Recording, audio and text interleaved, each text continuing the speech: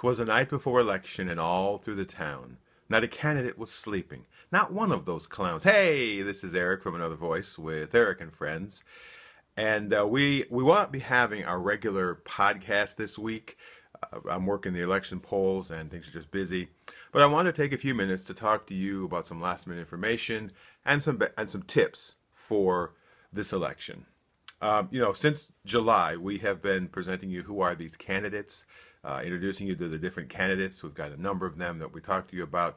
We didn't get to all of them, and I'm disappointed about that. There are some local races that we weren't able to feature. Most of those, of course, were candidates that didn't have any opposition. They were incumbents. But there were some where there was, and I wish we'd gotten to them. But we also talked about the referendum on the Greenville County ballot about the 1% sales tax increase for roads. There are two other amendments on the ballot that I want to talk about briefly, and then I just want to give you some basic advice, some tips from me. The first amendment that you'll be voting on in South Carolina deals with raffles. The state constitution considers raffles to be illegal lotteries. They're illegal gambling and they're not allowed to be done. Now, I know you and I have all participated in a raffle or a drawing, but it's illegal. This amendment would make raffles for non-profit organizations that are doing it for charity or educational or other type purposes, they would make them legal. So to vote, if you vote yes on Amendment 1, you are voting to make raffles for non-profit organizations legal. If you vote no, raffles of all kinds will stay illegal. The second amendment on the ballot is about the adjutant general's position. The adjutant general is the head of the South Carolina National Guard, and currently the voters vote for that office every 4 years. The amendment would change that to make it an appointed position that the governor would appoint. So if you vote yes on Amendment 2, you'll be voting to change the selection of adjutant general to an appointment by the governor. If you vote no, you keep it the same way it is now, and we will continue to vote for it. Now, I have stated, if you watched our podcast, listened to our podcast last week, you know that I have said that there's a lot of administrative offices that we vote for that we probably shouldn't be. It should be an appointment, and this is one of them. So that's what's on the ballot. Now, just some general tips on voting, some general pieces of advice or things from me.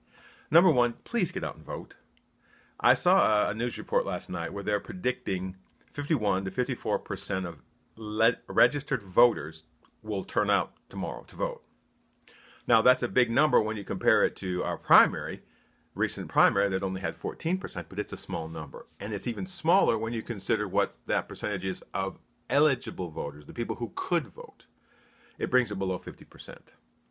Folks, we're voting for 2 U.S. senators. We don't normally do that. We're voting for the governor, lieutenant governor, superintendent of education, most House of Representative positions, some county council, some school board. We're voting for a lot of different offices. Plus, we have these amendments and the referendum about sales tax. And your vote counts. It makes a difference. Do you want your sales tax increased? Do you think we need to fix the roads and this is the way to do it? If you don't vote, and I know people say, well, my vote doesn't count, but it does. I don't know how many times I've recounted stories where the percentage was very close. We can go back to Governor Haley's when she was elected originally. In the primary, if one more person per precinct in Greenville County alone had voted for someone, the second place finisher, Governor Haley would not have been the candidate for governor. In that same election, in the general election, if the number of Democrats who voted in 2008 had come out and voted in 2010, we'd be seeing Vincent Shaheen trying to get reelected.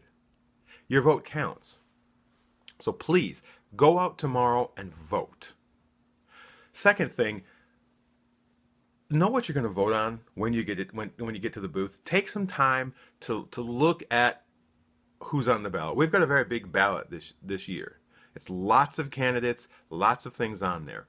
and take a couple minutes today to go back and see, okay, this is the person I want to vote for. You can take a cheat sheets or notes, basically who you want to vote for or how you want to vote, into the voting booth with you.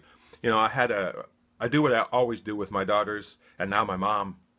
We sat down Friday and talked about all the candidates, talked about basic information, talked about the amendments, talked about the referendum.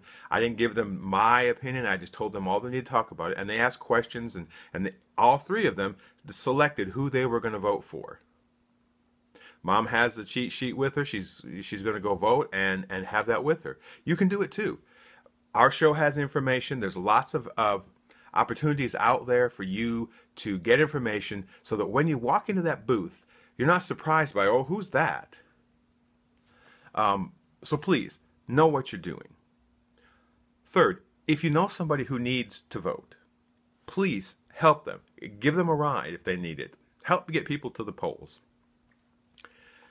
Finally, when you go to vote, please understand that those people who are there are human beings. And they're going to make mistakes. Hopefully not many. Hopefully they'll keep them down, and the processes and the procedures that are in place will avoid many mistakes. But they're human beings and they're going to make mistakes. It's not a big conspiracy to throw the election. It's not about fraud. It's human beings making mistakes. So understand that. But also, when you go vote, if there's a problem in your mind, if you think things are not being done right, if you think there's an issue, don't wait and whine about it on Facebook or talk about it the next day. Do something right then. And here's what you can do. First, if you're not satisfied at your polling place, talk to the clerk, the person in charge of the polling place. Because we're all trained to do a good election. So go talk to them. If the problem you're having is with the clerk, or you don't think you're getting the response that you should, every polling place in Greenville County will have a phone number posted on the wall that goes to the voter registration office. Take that number and call the voter registration office. I can tell you right now that Conway Belongia, the director of elections, wants to fix things. In the primary, there are many different ballots. Even within a precinct, you may have 3, 4, 5 different ballots. And at one precinct, or 2 precincts, the clerks were making a mistake and giving the wrong ballot to people early in the morning. But somebody, rather than waiting or whining or waiting, contacted the office, and they fixed it so that it didn't occur all day long. And it was fine the rest of the day. So call the office, or go down to the university center where the county registration office is if you think there's a problem. Folks, I can guarantee you that the majority of people that are working these polls, from the office down to the actual precinct, want a good election. They don't care which side wins. Well, they may have personal feelings of what they want to happen, but their job is to have good, solid elections. So talk to people, and if you have a problem, deal with it right away. All right, folks, I hope you have a great day tomorrow voting. Get out there. Let your voice be heard. Oh, one other thing. There's an idea that voting is about a popularity contest, or I got to vote for who's going to win. Folks, voting is really simple. Voting is you expressing your voice about what you want to happen in your country, your state, your county, your city.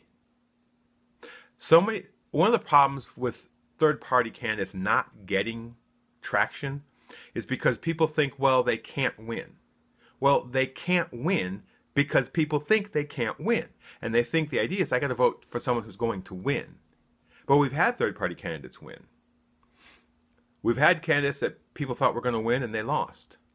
Voting's not about, oh, who's going to win. It's about what you believe should be done. And if that means you write someone's name in because you don't like the 2 candidates or 3 candidates or whatever many candidates, that's fine. And even if your guy or your gal doesn't win, you didn't fail. You expressed your view. That's what voting is. So I hope you get out tomorrow and express your view.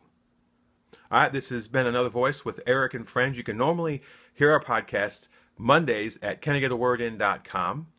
You can find us on Facebook at Another Voice with Eric and Friends. Go to Twitter at Be Another Voice, or YouTube at Be Another Voice. And until we meet again, get out in your community and make a difference.